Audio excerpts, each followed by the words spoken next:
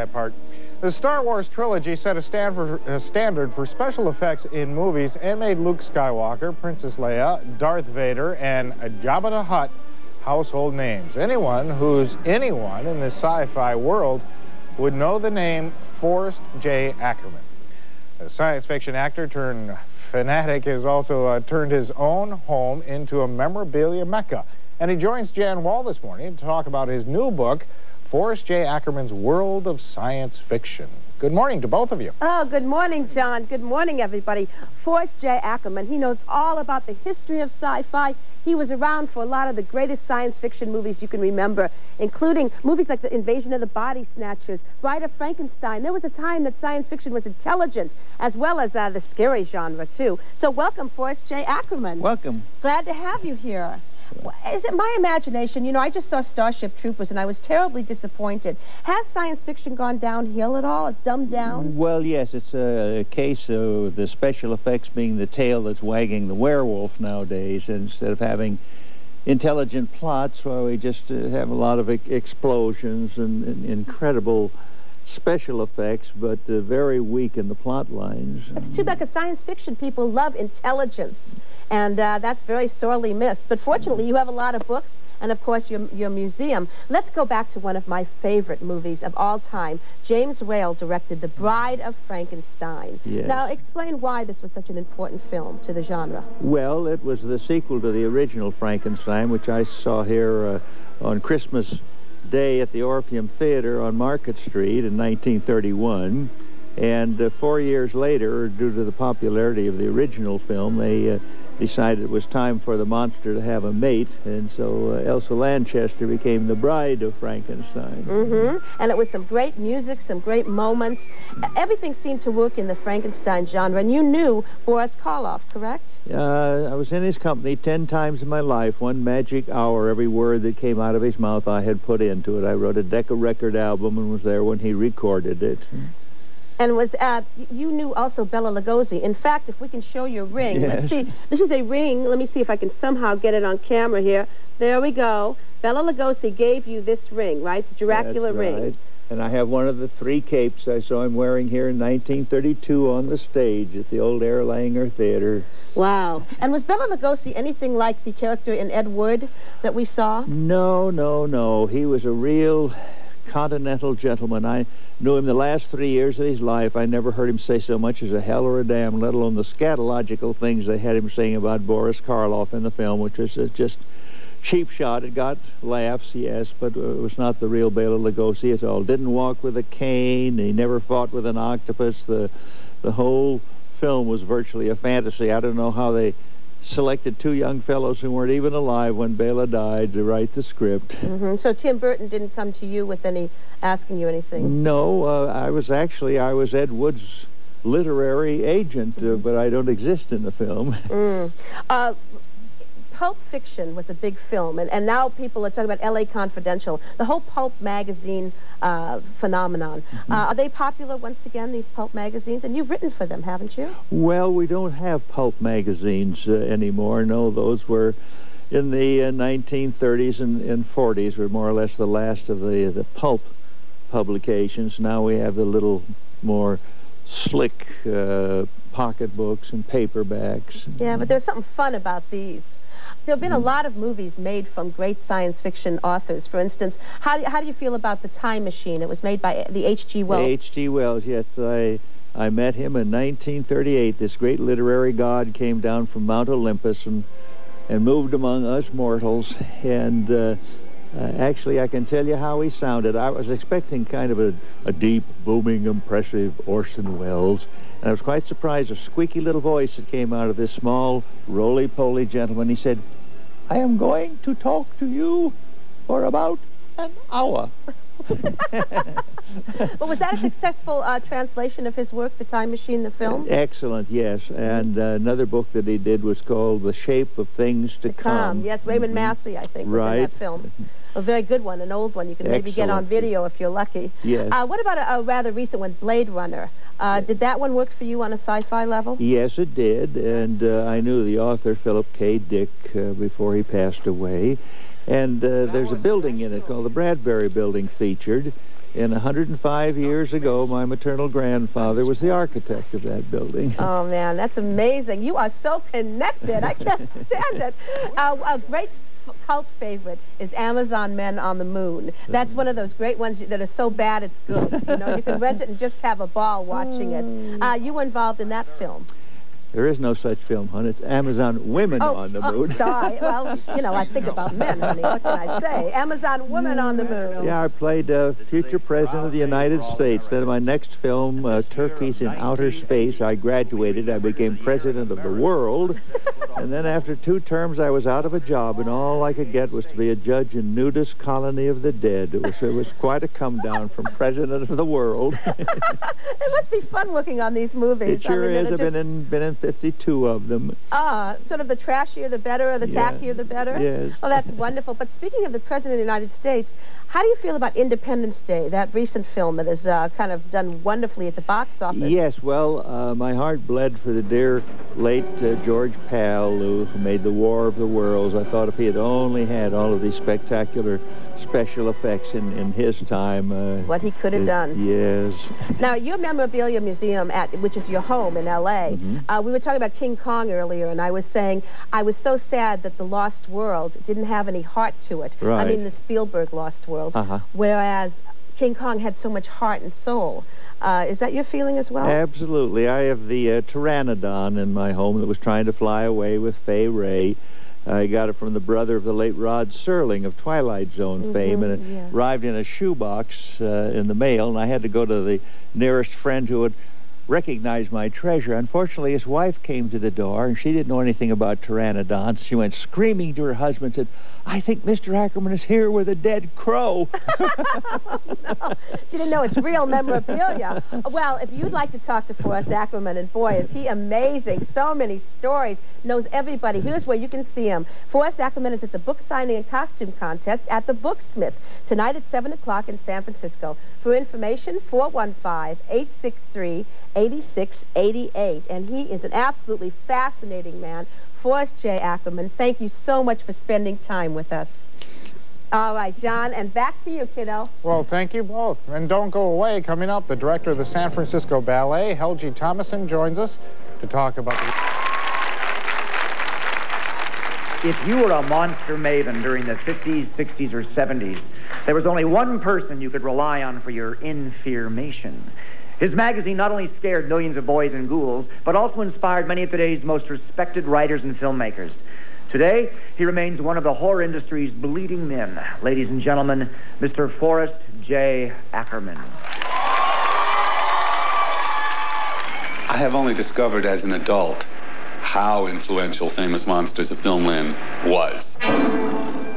Wouldn't be surprised if my real interest in movies, you know, serious interest in movies, started with that magazine. I don't think there's another person on the planet like Forrest Ackerman. The fact that he created Famous Monsters, that a filmland, which like I used to live for. In Horrorwood, California, there lives a man known as the Sultan of Sci-Fi, the Master of Monsters, Dr. Acula, Forrest J. Ackerman. Who dares disturb the sleep of the vampire? Oh, I bid you welcome. Don't be afraid. Meet the Acker Monster, known to an entire generation of horror film fans as Uncle Forry, creator and editor of Famous Monsters of Filmland magazine. A magazine that made mothers cringe and made young boys who dreamt of monsters do anything to get it. My mother wouldn't let me have them in the house. I saw them at my cousin Scott's house, and I would, you know, read them voraciously, really pore over the... Because it was the only magazine out there that actually told you how it was done.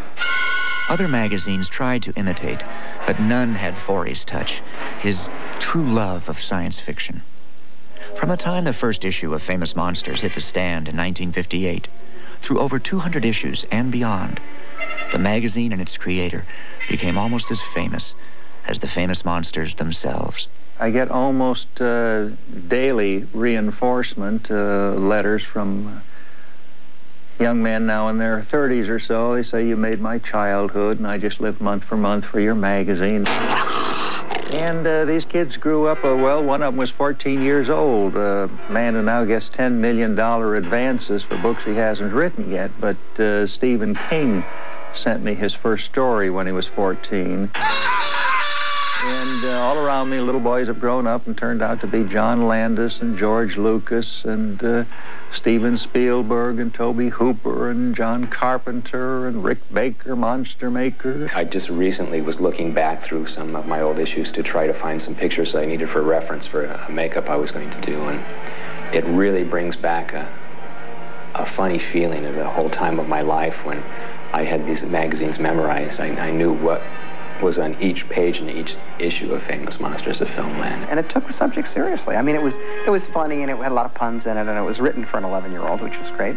But also, it had a tremendous amount of history in it. I mean, he legitimized a very sort of illegitimate kind of movie making that was not taken seriously by anybody but the people who did it. And I think that we all owe him a lot. Forey is important, and he's important historically. He's, from the time he was a kid with those other weird kids, Ray Harryhausen and Ray Bradbury, they had a very distinct vision of an appreciation of fantasy, not just as pulp, but as a genuine literary or cinematic art form. I've got the president on the electroscan. John Landis has so much respect for Forrest Ackerman that he made him the President of the United States. Come in, men of Moon Rocket 1. In his film, Amazon Women on the Moon. We read you, Mr. President. This is a proud day for all Americans. He did a much better job than the current president. Forey's a natural. In fact, he's been in lots of films. It's sort of a payback for his inspiration of a generation, and for being the ultimate science fiction fanatic. They're running low on liners. You think you can catch up? Don't worry. I'm keeping our spacemen happy, getting things squared away.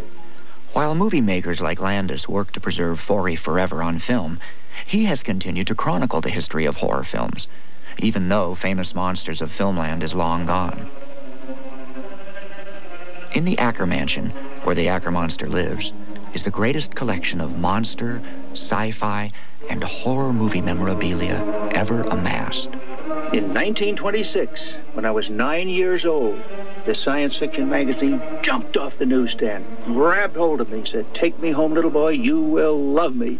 From there it grew. 3 years after that, my mother was quite concerned. She said, "Son, do you realize how many of these magazines you have?" And I said, "No." And she said, "Well, I just counted them. You have 27.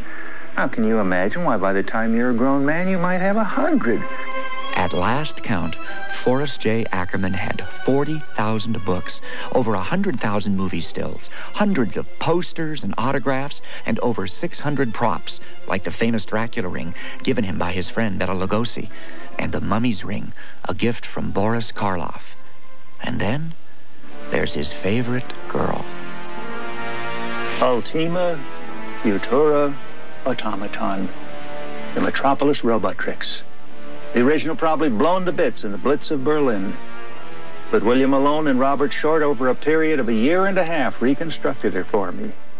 Well worth the 600 hours. He's been a science fiction fan all his life, and he's collected everything that ever came his way. I mean, if it was so much as a napkin that Boris Karloff used at a bar. And he's got it all in his house. And not only that, he lets people see it. I mean, he has tours, and he lets kids who rob him blind and look at the stuff, you know. I mean, he's a big kid. He's the biggest kid that I ever met. And I hope he always will be. Here's lurking at you, babe.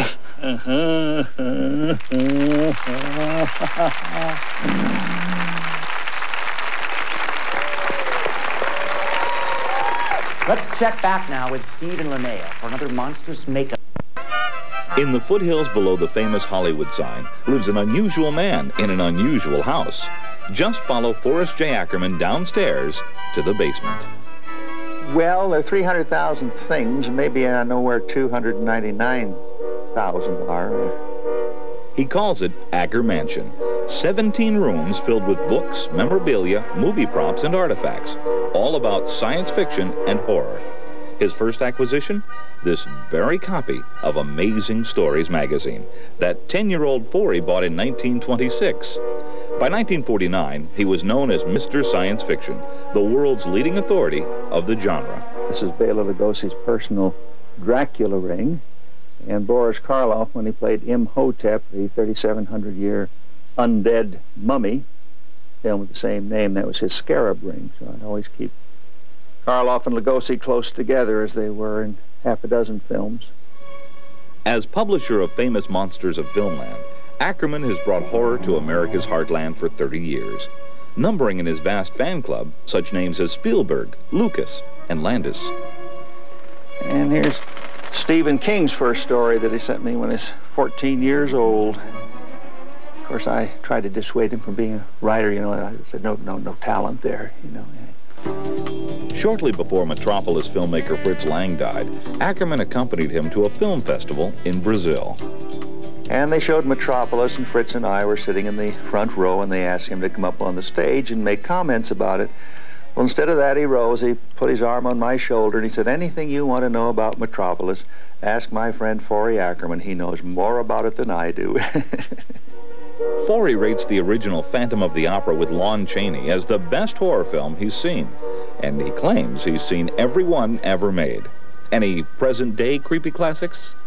I feel they've lost a lot, sort of the tail wagging the werewolf nowadays in the matter of special effects, that think of those first and story last. I hope we'll get back to first principles one of these days.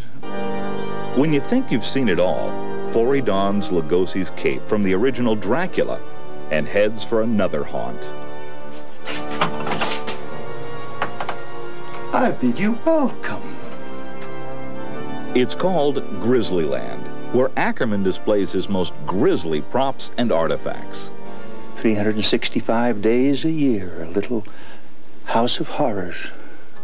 The man who coined the term sci-fi responds to hundreds of letters from around the world each month.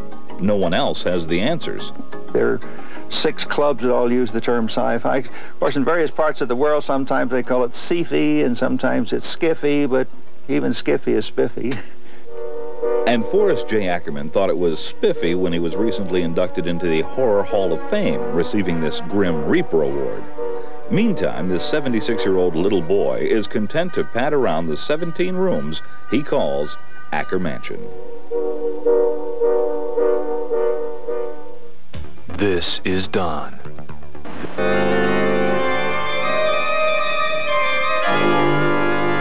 Maybe in 1958, what day was it? February. February 1958, you were walking past the newsstand, you see, and you had 35 cents in your hot little hands, and you didn't know what to do with it. You saw this cover.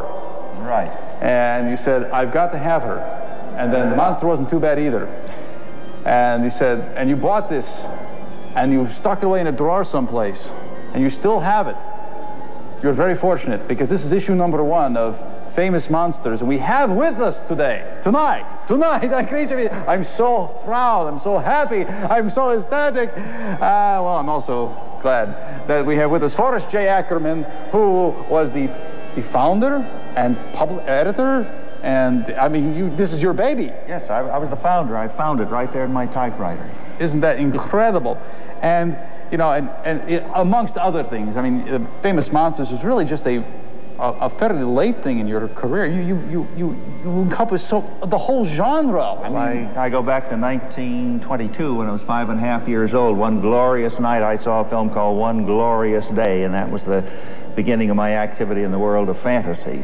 And you started collecting things, I understand, until your mother was ready to throw you or something else out the house. That's right. My gosh, when I was 12 years old, she was so concerned. She says, son, do you realize you have 27 of these magazines? Why, by the time you're a grown man, you might have 100. Well, Mother made it to nearly 94, and my 18-room home and 3 garages in which couldn't park a pogo stick are now filled with 300,000 books and magazines and paintings and props.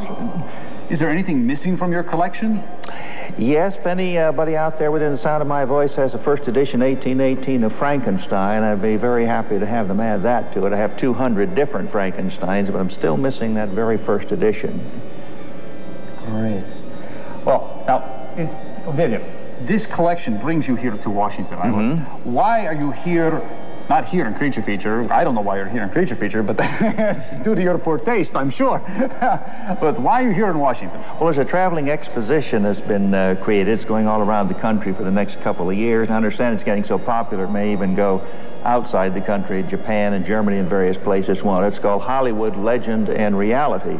And I've kind of contributed to the irreality of it. I have a big poster there from called The Phantom Empire with Gene Autry about a civilization 10,000 feet under the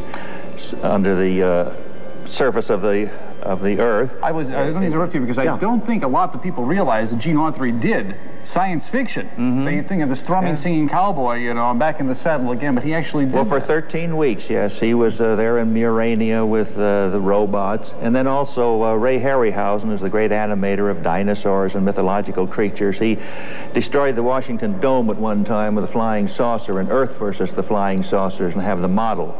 Okay, and at which point we will show you later that model. We have the scene, the destruction scene of that model. I guessed that. Okay, very, very sharp. We are going to ask, and we're going to activate our not quite so dead brain here. It looks pretty dead to me in just a little bit, but right now, let's get back to our film.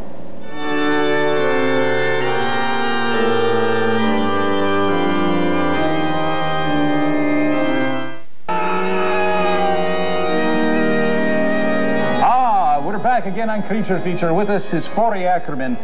I don't know. I'm trying to come up with a title that I could put upon you. Oh, Mr. Monster, perhaps. Okay. On this. Mr. Monster. Okay. You have brought with you. You're wearing, as a matter of fact, this lovely ring here. Can we get a tight shot of this ring? Now, tell us a little bit about it. Yes, well, this was created for Bela Lugosi, Mr.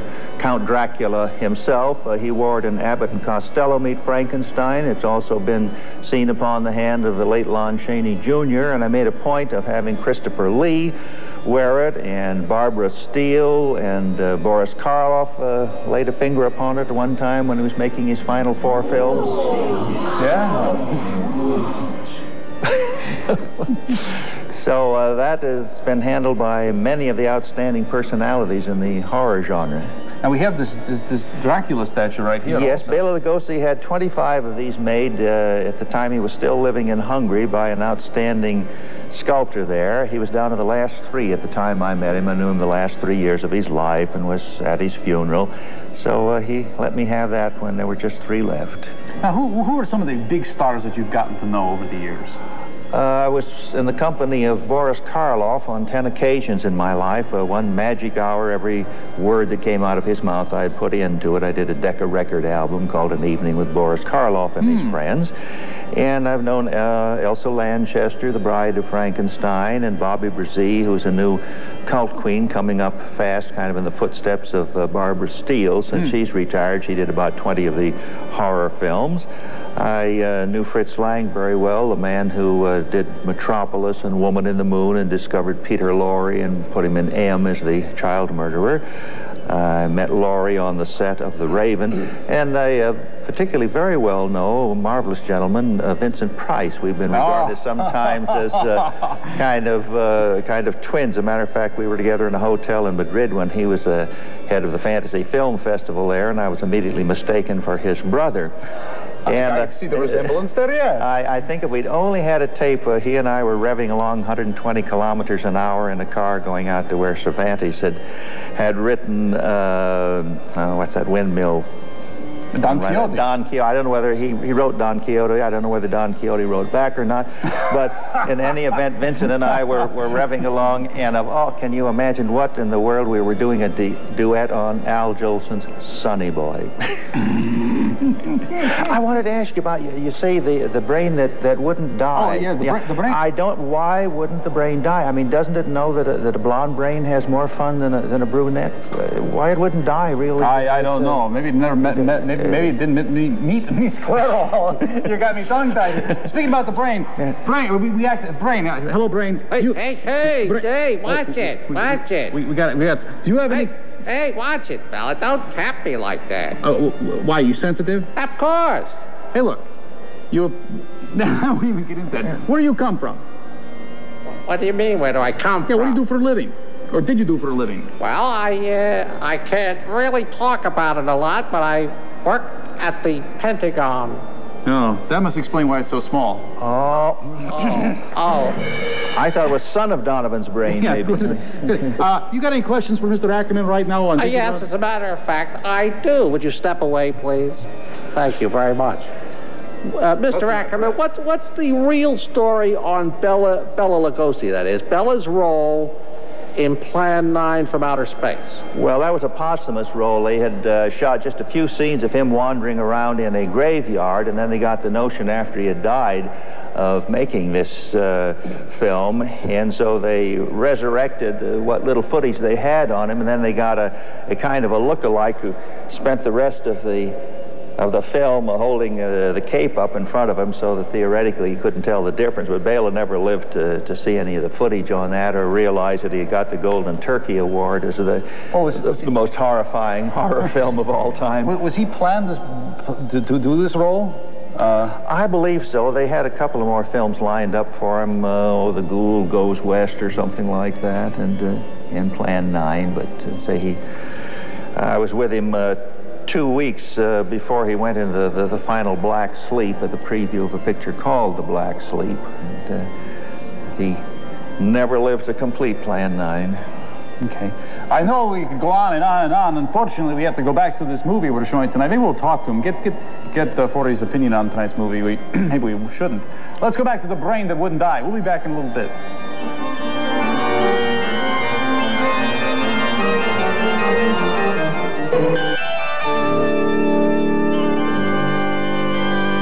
During the movie, The Brain That Wouldn't Die on the TV set didn't die. Ours did. He went back to the Pentagon, I think. Oh, well. We'll discombobulate him, take him away, and anyone want him for lunch? Never mind. Oh, excuse me, Mummy. Mummy. Yes, Mommy. Yes, you have a question for Mr. Ackerman. Mommy wants to know, in your collection, do you collect movies? Collect video cassettes nowadays, yes. What is your all-time favorite movie? Well, I'd say in the horror field, if you give me two choices, one in the silent would be Lon Chaney's The Phantom of the Opera, and in the beginning of the talking era, I think it's never been surpassed, Boris Karloff's rendition of the Frankenstein monster. Yeah, either in Frankenstein or The Bride of Frankenstein. Which do you like better? The original. Original? How about in the area of science fiction? Metropolis, definitely. I just saw it for the 77th time in Berlin recently. Now, which version, the original or the recreation? Well, I worked with Giorgio Moroder on the recreation, but it was that version I saw there. And the young hero of it was staying in our hotel, now 83 years old, Gustav Fröhlich. Whatever happened to the robot from the film? Do you have it? It was probably blown to bits in the Blitz of Berlin. Nobody really knows what became of it, but two young chaps in Hollywood spent 1.5 years and 600 hours and reconstructed her for me. Oh, you have dogs running around, I don't know. Okay, we've got some upcoming movies. We won't even talk about tonight's film because everybody already has their opinion of tonight's film. We got some new films coming up next week. We've got Assignment Terror with Michael Rennie. Now, we were talking about that a little while ago. You know a little bit about that. Yeah, I think because it had a similar title to one I was in called Dracula versus Frankenstein. I think it was called Frankenstein versus Dracula, so it sounds to me like this Italo-German film has been given an American title. I think he was the only one who actually spoke English in it, and the rest was synced in. Yeah, his mouth does meet the things. Okay, that's Assignment Terror. Now, Blood and Lace. Have you ever heard of that? Yes. Oh, so that's the kind of program you said. Well, I'll be back. Blood and Lace. Never mind the lace. Well, hey, look. But also may have some roller derby queens on too. But that's besides the point. Okay, I want you to look. We have a clip from another upcoming film. I want you to watch this clip here and see if you can tell me a little bit about this movie here. Can we look at this movie clip here of an upcoming film here? Oh, you've been doing your homework. That's bad Dr. Beaumont there in Dracula versus Frankenstein. Yes, he does. So it looks like my twin, Dr. Acula.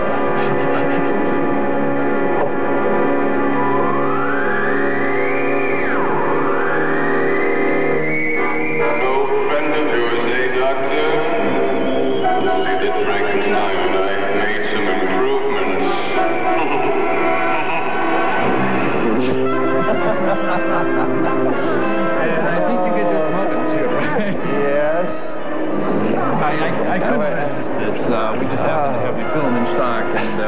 Was it fun making that one?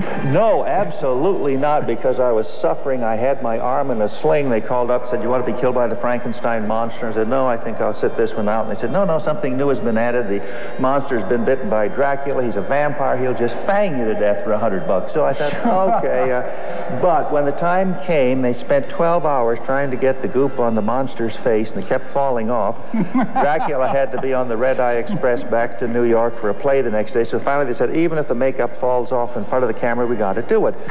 So then they went to put the fangs in. No room for the fangs. Said, "Sorry, we got to just squash Ackerman to death." Well, that's exactly what I didn't want. And what you saw there, that wasn't acting. I was really trying to get away from this 6'6" bruiser. And my great death scene, I say, ever since I was 5 and a half, I've been watching people dead on the screen, and they never fooled me. I always saw a little breathing going on. So there I'm smashed down on the asphalt, holding my breath, determined to give an Academy Award that nobody is going to say I didn't look dead. Well, the director forgot to call cut. He just walked away and left me there. And I was holding my breath and holding my breath, and I thought, God, I must be brown, I must be blue, I must be polka dot by now. And finally, my dear wife heard her whisper, "What's the matter with my husband? Why doesn't he get up?" So someone came over and tapped me. "You okay, Mr. Ackerman?" Yes. Thank God it wasn't rehearsed, or I might not be on Creature Feature today to tell the tale. And the worst part is, they don't show you laying there. No. You go, boom, and that's right. it. We're going to have more. As a matter of fact, there's another story I think we can find out about, a little bit more about. But right now, let's get back to the brain that wouldn't die.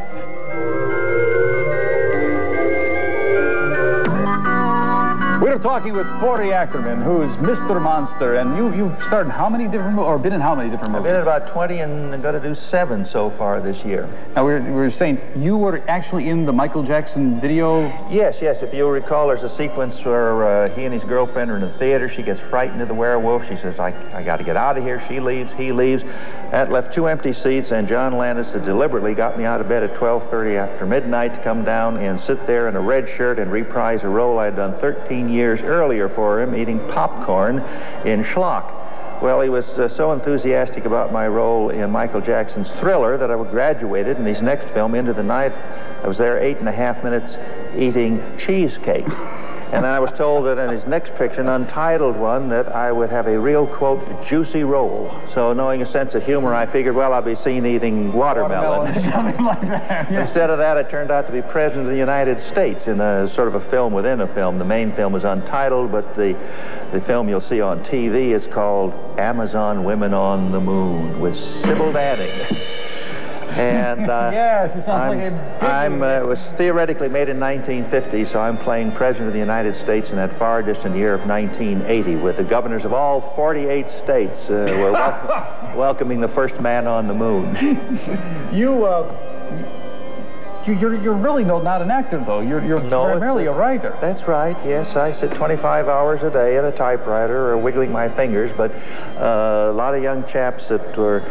I brought Halloween to the kids of the country every month for about 25 years, and those kids have turned out to be the likes of Steven Spielberg and Stephen King and George Lucas and John Landis, and now that they're making their own movies, why they like to have me, for Auld Lang Syne's sake, do a part in the picture. Now, hold it. Yes, Mom. Yes, Mommy. For all those... Yeah. For all those video fans... Yes. Yes! Mommy, please! Let me ask. For all those video fans, though, who are out there and they go to the video store and pick out... Can you list the movies that you've been in so they can go look for you? Well, there's some I know that they can find at the end of something called Sleazemania Strikes Back. I do a bit in Beach Blanket Bloodbath. Don't try to say that fast. Beach Blanket Bloodbath. And in The Howling, The Time Travelers, Dracula versus Frankenstein. That's what we just saw. Curator of the last museum on Earth after World War III has destroyed civilization in a film called Aftermath. And there's one that really went to my head. It's a picture called Scalps. That was the joke. It was the scalp, went to my head. I think I'm going to let you do the show, and I'm going to go. Hey, we got to go back to the movie for a little bit. We'll have more of Forrest Ackerman after some more of the break.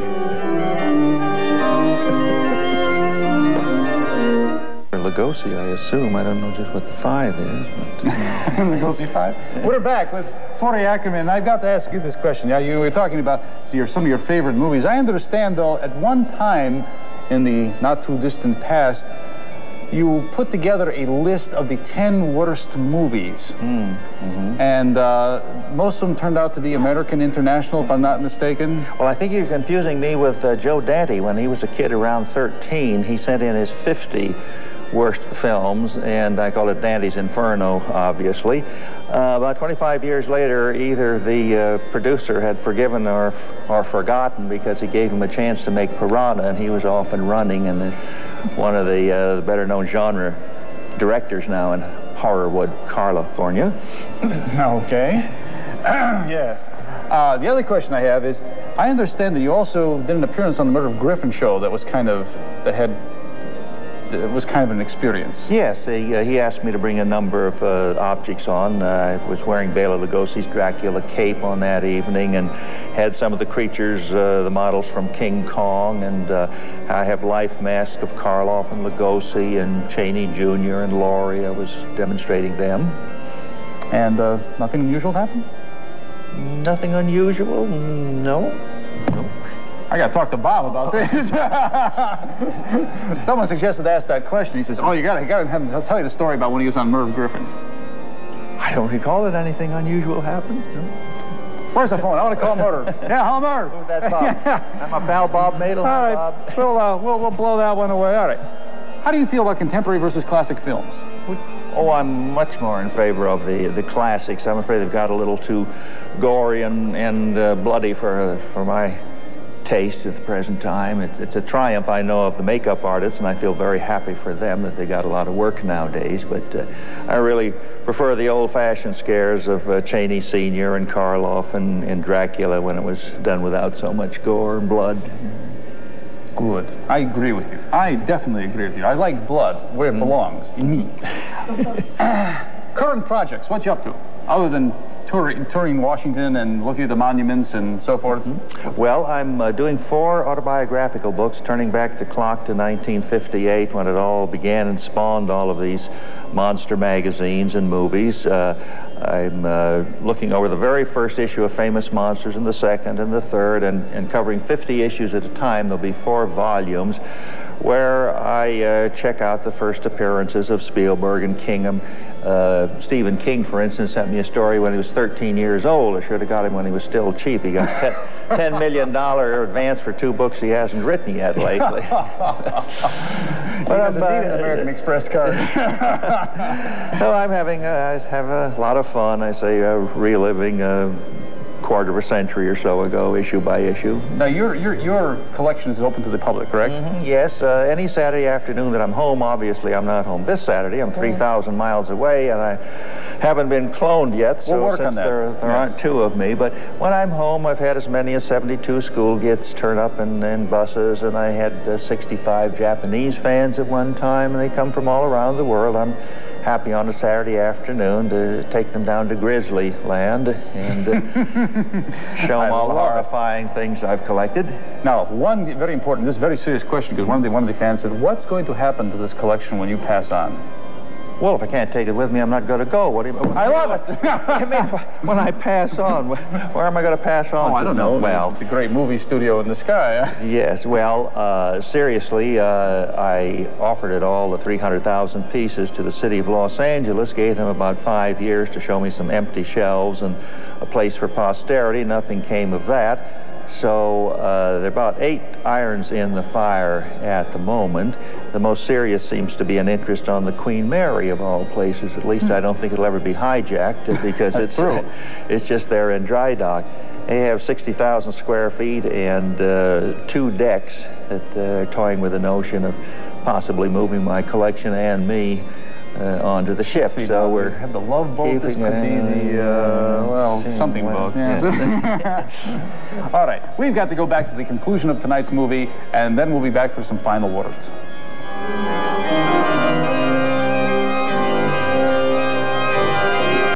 Don't touch that dial. Forrest Ackerman will be back with closing words in just a few more commercials. We're back for our final closing comments from our guest, Mr. Monster, Forrest J Ackerman, who's visiting us from Hollywood, except he's here, but he came from Hollywood, or Los Angeles, or somewhere around there, on the West Coast. He was responsible, by the way, for the lovely young lady who happens to be in the lid of my coffin. Ah, Vampirella. Vampirella, yes. Very quickly, tell us a little bit about Vampirella. Well, flying down to Rio de Janeiro in 1969, a plane load of incredible personalities. There was Roman Polanski, A.E. Van Vogt, Robert Bloch of Psycho fame, the late George Pal, who gave us the Time Machine and his star Yvette Mimieux. Lightning was flying around the plane. I was looking down at the Amazon River. The hungry piranha were jumping up, hoping to get a free meal in case we crashed, and having nothing better to do, I dreamed up Vampirella and her twin sister Draculina and the planet Draculon, where the rivers flowed with blood, and so she survived in over 100 comic books. There was a movie planned for that, wasn't there? Yes, there was. There were 5 scripts done on it, and then they bethought themselves of the creator, turned it over to me to polish it, but nothing ever came of it. It's a shame. I'd love to have seen her come to reality. In more ways than one. We're out of time, Mr. Ackerman. I want to thank you very much. Well, are we going to do the theme song? The theme song? Yes. Which theme song is that? Raindrops falling on your head. Bum, bum, bum. Next week on Creature Feature, we're going to bring you Assignment Terror with Michael Rene. We're going to get into the psychedelic era with that one. It was sort of like Drag vs. Frankenstein, too, a psychedelic. Yeah. Thank you. See you next week.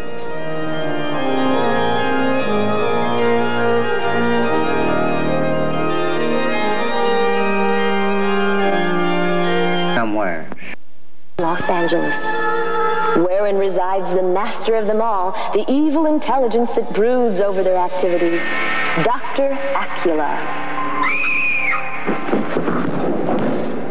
I lose more cleaning ladies this way. For 55 years, Forrest Ackerman, known as Forry to friends and monsters alike, has been into horror, science fiction, and fantasy. I was riding around in the car in 1954, had the radio on. Something was mentioned about hi-fi, and since science fiction is always on the top of my tongue, the notion of sci-fi rolled right off it. Oh, Forry, I didn't recognize you without that mask on. Oh, well, I just use that for a disguise when I go out shopping, so I won't be recognized by all my fans and get mobbed. Well, it did look pretty inconspicuous, I guess. What was that, anyway? Oh, I was an alien astronaut when I wore that in a pilot for TV called Starstruck. Science fiction, in this case, means a collection reported to be worth over $10 million. This figure translates into over 300,000 items of every imaginable description. There's this latest acquisition for my museum. It's the Dr. Cyclops helmet, and also from 1919 animated film, a forerunner of The Lost World and King Kong, and it's called The Ghost of Slumber Mountain. This is the arm that was detached from the body of the bloodthirsty carrot that menaced an intrepid band of earthlings in The Thing. And this, Desiree, is a Boris Karloff poster for The Devil Commands. You might say it was a seance fiction film because it was about ghosts. Here we have all that's left of that naughty bloodsucker Nosferatu after the vampire hunters had dispatched him to his just reward. Bela Lugosi was the original Dracula in the American version, although the German Nosferatu preceded it by several years. From Lugosi's own collection, the black cloak that was worn in the movie, the script from the play, and the original Dracula ring that Lugosi wore on the set. You are a wise man, Van Helsing, for one who has lived but a single lifetime. You know, the only thing about a collection like this is, what do you do when the lights go out? There are only capes and masks and things. This is Desiree Goyette at the Acker Mansion because Jim Healy, you asked for it. This is W.C. Fields. Good heaven. I have much scarier things than that around my place. My wife, my mother-in-law, my children. I love children if they're properly cooked. 85,000 members of KQED.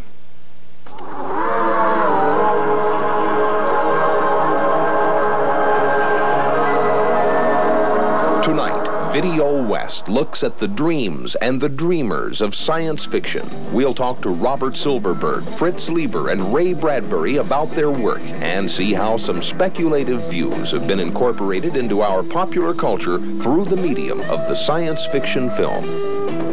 The director of The Day the Earth Stood Still, Robert Wise, will share his insights on how Hollywood has entered outer space, and Gene Roddenberry will reflect on the alternate worlds he created in Star Trek. Later, we'll also see how the world of super technology has turned some of the dreams of science fiction into a practical and occasionally frightening reality, as Videowest looks at the images and the imagination of science fiction.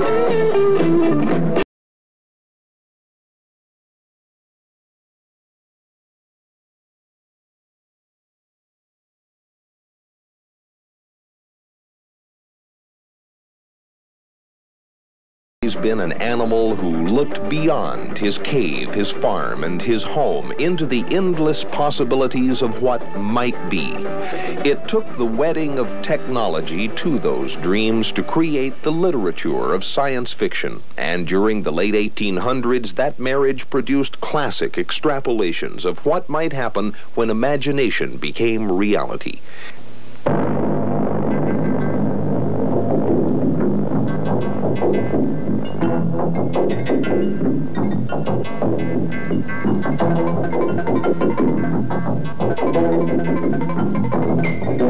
As the 20th century cascaded onward, fiction occasionally ran a poor second to reality, and the dreamers were forced to journey further and further away from Earth to keep ahead.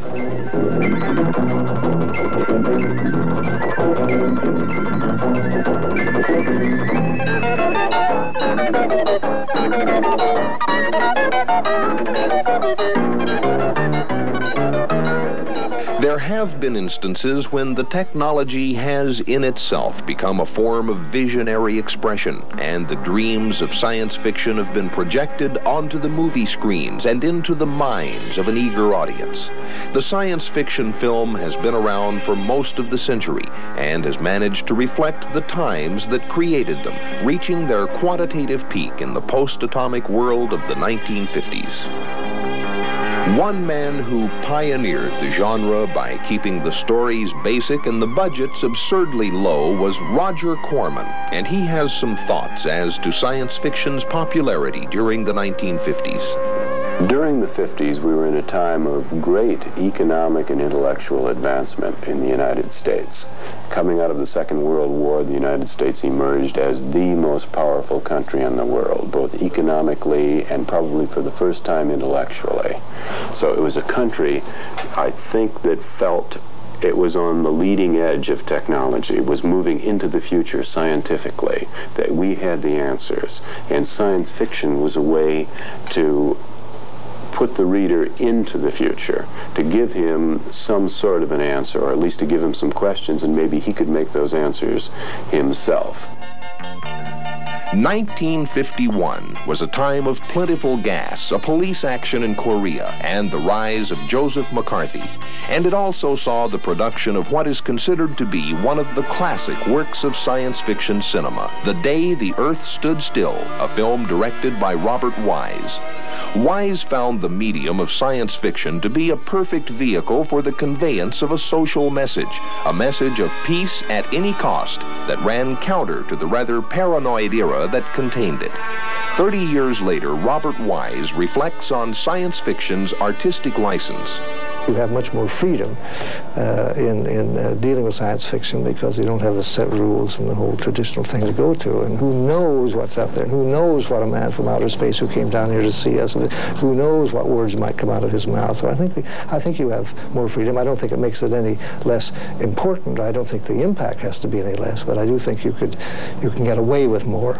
Wise went on to make The Andromeda Strain, and perhaps his most creatively frustrating project, the movie version of Star Trek, a film that Wise thought it had a lot going for it going in, at least for those millions who followed the series and were Trekkies. It had the set of characters and kind of situation.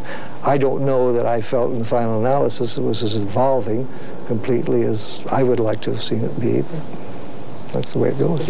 The creator of Star Trek, Gene Roddenberry, has given a great deal of thought as to precisely what gave his creation such durability and its Trekkie converts such dedication and belief in its stories. Well, I think I stumbled onto a number of things that combined together to give it that power that created the so-called fan phenomenon. One was I am an optimist about the human future. I think we are wonderful, lovely creatures that have just begun inventing, just begun exploring. I've always looked on the Earth here as sort of our ancestral egg that we're going to hatch out of and leave it and go out and do things. And so the first thing I built in Star Trek was an enormous positive, optimistic attitude that, hey, by the 23rd century we would have gotten rid of these boundaries that divide us and the religious disputes and all of that. We will have become one brotherhood on this planet and have turned our attention toward space with great respect for life forms. And the prime directive which says you do not interfere with the evolvement of other life forms and all those things. And I think to the young people who were our first fans, we were first a big hit in colleges. These are very important statements to a young mind. As a matter of fact, a young mind, whether it's 19 years old or 80 years old, that we're just beginning, and it's great.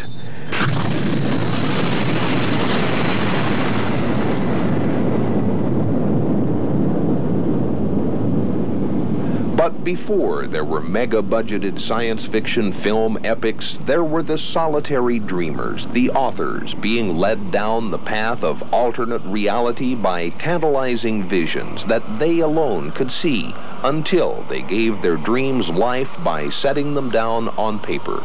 Fritz Lieber, one of the recognized fathers of modern science fiction, sees the evolution of the modern genre in chronological terms, beginning 50 years ago. Well, in the 30s, the literature was dominated by the dreams then of atomic energy and space flight and the robot. The 40s were the decade in which all the speculations, the major speculations came through, were proven, began to be taken for granted. And the interest went back more to the behavior of people and societies. In the 50s, the interest turned more to the individual and to the possibilities of doom. During the 60s and 70s, there were the doom possibilities proliferated because, of course, doom by overpopulation and by a ruining of the ecology. The 80s, I'd say, a kind of continuation of interest growing interest in different lifestyles, which has begun in the 70s. See, the science fiction writer can think of lifestyles not only in terms of human beings, but alien species of all sorts, and it kind of broadens the picture and allows you to explore other possibilities.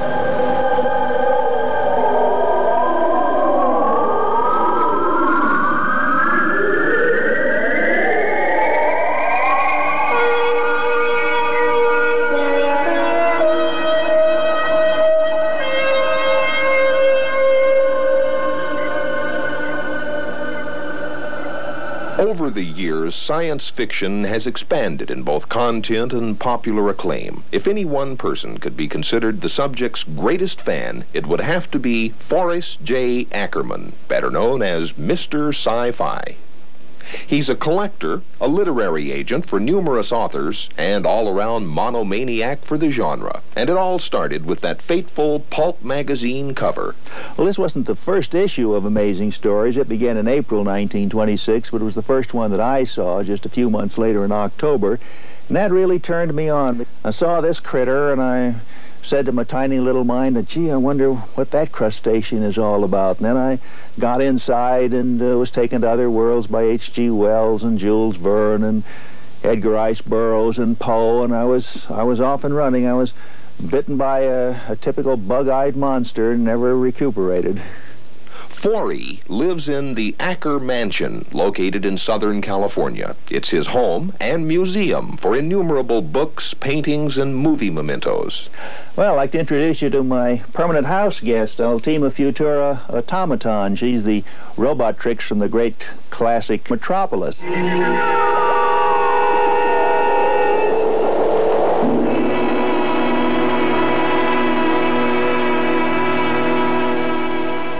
Well, we have the Golden Gate Bridge from Ray Harryhausen's It Came From Beneath the Sea. You know, that's the picture where they use the quintupus because he charges $10,000 a tentacle and they could only afford 5, so they couldn't have an octopus, they had a quintupus. And the gas bomb that brought down King Kong. There is the Metaluna mutant from the classic film This Island Earth. Life masks up there, Boris Karloff, Bela Lugosi. There's myself when I was alive. And don't let anybody ever tell you there ain't no Zanty Claus, because there they are right before your very eyes. That's a Zanty misfit. Forrest Ackerman is the keeper of the flame. Science fiction has always been his life's inspiration, and for him, it's the best way to live the future. During the 1960s, a so-called new wave of science fiction writers made a sizable impact on the medium, exploding what had become a cliched form of literary expression with works dealing with the human impact of technological expansion. One stunningly prolific writer whose work grew with the times is Robert Silverberg, an author who believes that the science fiction story can occasionally become lost in space, leaving humanity in a convenient black hole of plot for plot's sake. Well, I think that the best fiction of any sort involves some research into human or inhuman or non-human or alien behavior. That what people turn to fiction for is not entirely chess puzzles, but vicarious experience and commentary and insight into other lives, which by extension becomes insight into their own. Science fiction, of course, has the intellectual game quality too, and a lot of science fiction has no more character development to it than that brick wall does, in fact, rather less. But yet, the lasting thing in a lot of the best science fiction, in very sneaky ways sometimes, is the characterization, what comes out of those movies and television shows that I was talking about. I think the secret of Star Trek is Kirk, Spock, and McCoy. The stories are straightforward elementary science fiction, some of them very entertaining, some of them quite simple-minded, but Roddenberry somehow tapped into elemental archetypical structures with those characters and managed to make fairly sophisticated viewers, as well as a whole horde of baboons, care about Captain Kirk and Mr. Pointy Ears and the Grouchy Doctor. As in any kind of fiction, the ultimate secret is not gimmicks but characters.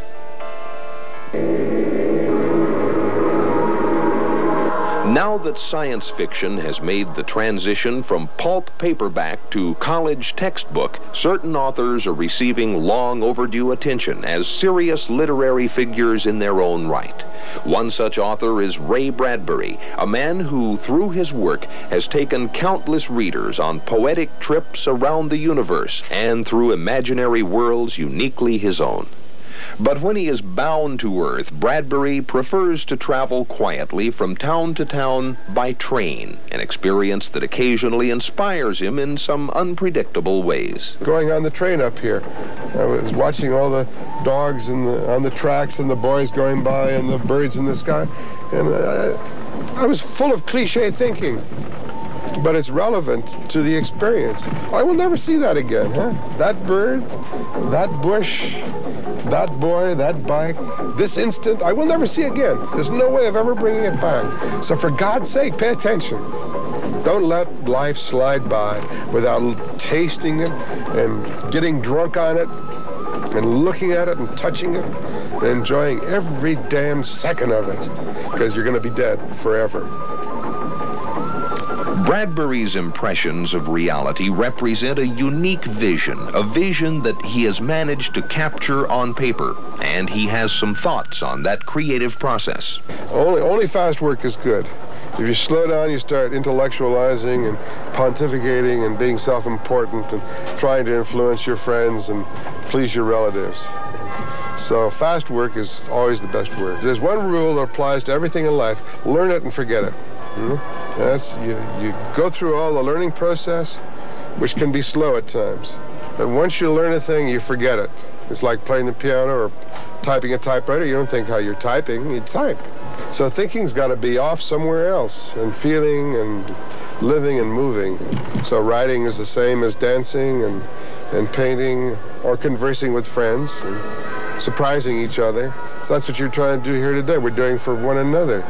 Where I don't know what you're going to ask me next. But if I slow down on you, beware, because I'm going to make up something. But as long as I keep talking this way, it's going to be good stuff. It's going to be honest. It's going to be direct. And if you don't like what I say, well, that's okay, because I take a chance on that by speaking the truth the way I see it. Bradbury's classic works, such as Fahrenheit 451 and The Martian Chronicles, have been categorized and analyzed for years. But how does the dreamer himself perceive his work? I'm an impressionist. I feel a strong kinship with Monet and Manet and Renoir and the great impressionists, because that's what they are. They were out to capture light and time. And they knew if they could do it right, they could crack your heart. And that's what I'm after when I write a book like Dandelion Wine. These are evocations of time. They're not representations of reality, but impressions of reality, which is something else again.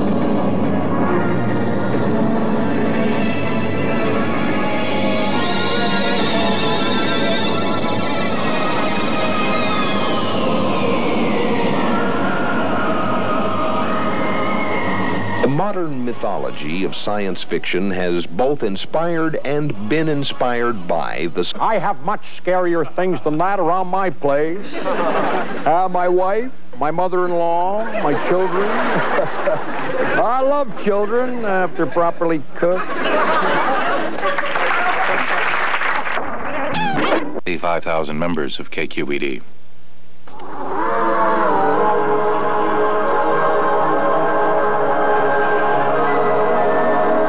Tonight, Videowest looks at the dreams and the dreamers of science fiction. We'll talk to Robert Silverberg, Fritz Lieber, and Ray Bradbury about their work and see how some speculative views have been incorporated into our popular culture through the medium of the science fiction film. The director of The Day the Earth Stood Still, Robert Wise, will share his insights on how Hollywood has entered outer space, and Gene Roddenberry will reflect on the alternate worlds he created in Star Trek. Later, we'll also see how the world of super technology has turned some of the dreams of science fiction into a practical and occasionally frightening reality, as Video West looks at the images and the imagination of science fiction.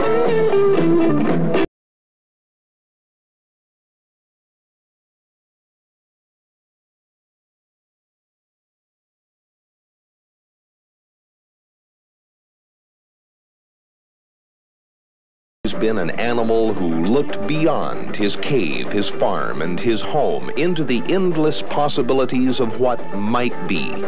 It took the wedding of technology to those dreams to create the literature of science fiction, and during the late 1800s, that marriage produced classic extrapolations of what might happen when imagination became reality. Stars. Although bearing little resemblance to the flashy science fiction spacecraft, our own shuttle is the first big chance to get out of this planet and may be the key to human migration in outer space. If space triggers your imagination as much as it has the creators of science fiction and you can't wait for your turn on the shuttle, you might try, like Robert Truax, to outsmart NASA and go for the stars on your own. There she goes. It may be 500 years, it may be only 100 years from now, but I predict that one day there'll be more people living in space than are living on Earth. It's going to be a good place to live. Science fiction writers have conceived of every possible type of alien life form, from creepy monsters to trendy superheroes and just plain old humanoids with larger heads, ears, or cones. In reality, the search for extraterrestrial intelligence is in its infancy, consisting of leafing through contradictory UFO reports, attempting to tune in to would-be signals from outer space with radio telescopes, or launching time capsules through space like bottles in the ocean. Meanwhile, we're also learning to communicate with other, more down-to-earth alien civilizations using sign language with gorillas or music with dolphins.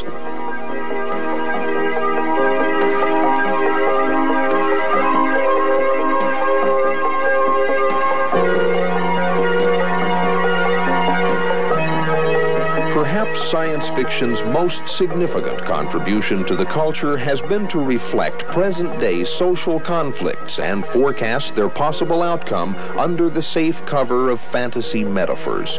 From the naive visions of an orderly society ruled by happy white technocrats to the desperate negative utopias of 1984 and Brave New World, which sometimes rings so true nowadays, science fiction has taught a few lessons to the human race. But there's still room for the dreamers, and many of the depressing predictions that science fiction presents of the future are only just that, fiction. In Robert Silverberg's opinion, I think science fiction is terrible as prophecy. I think it has a dreadful record of predicting anything. It has a visionary value. It has a value for conditioning us against future shock. But its specific predictions are generally all wrong. It'll say there's going to be an atomic bomb, and then there is. Terrific.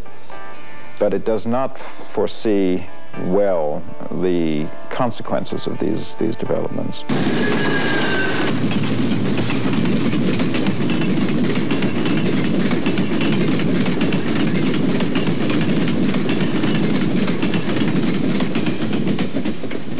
Oh, sure, we're going to solve everything. I'm optimally oriented. All optimism means to me is an optimal chance for optimal behavior and optimal results. That's all optimism means. It's nothing fancy, no happy endings, huh? But if you have optimal behavior, then you have an optimal chance for an optimal result. You people are good examples. You go out and do things. As a result of that, something's got to happen. So that's the way I look at the future, and I think we have to encourage all of us to do things, huh? Not talk about them, but do them.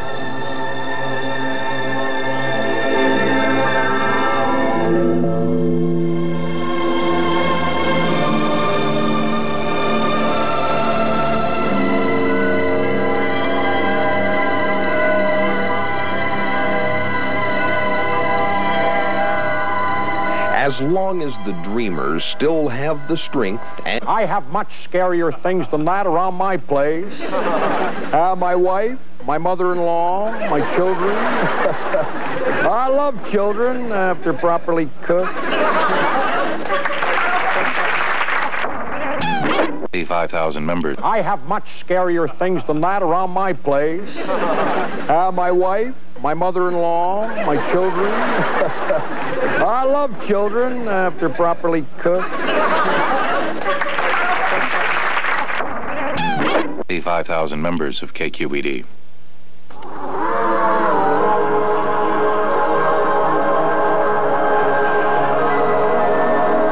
Tonight, Videowest looks at the dreams and the dreamers of science fiction. We'll talk to Robert Silverberg, Fritz Lieber, and Ray Bradbury about their work and see how some speculative views have been incorporated into our popular culture through the medium of the science fiction film.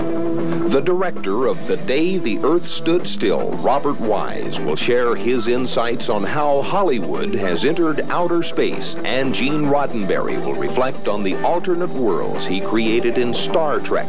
Later, we'll also see how the world of super technology has turned some of the dreams of science fiction into a practical and occasionally frightening reality, as Videowest looks at the images and the imagination of science fiction.